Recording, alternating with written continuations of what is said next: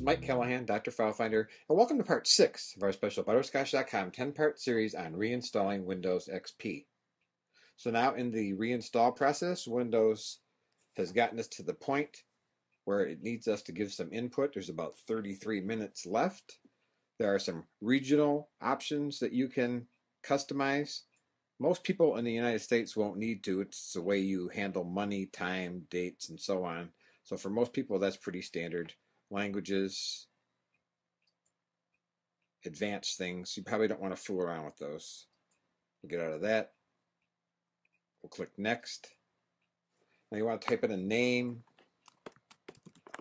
and an organization if you like.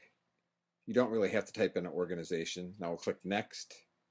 Now here's where we would put in our Windows product key. I hope you'll understand if I blank out this part when I type in my key.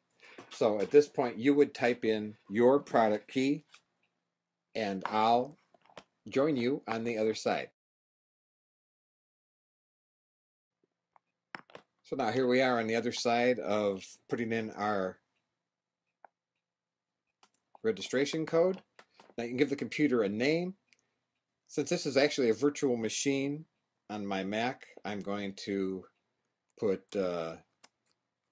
and it's made with Parallels Desktop for Mac.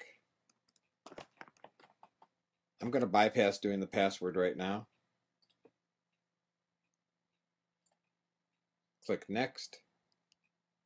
Now here we're going to set the date. I'm in Central Time.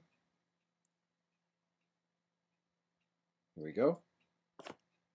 And that's the correct time. I've got it checked to adjust for daylight savings time. Now click Next. And now Windows will go on for a while and do some more installation.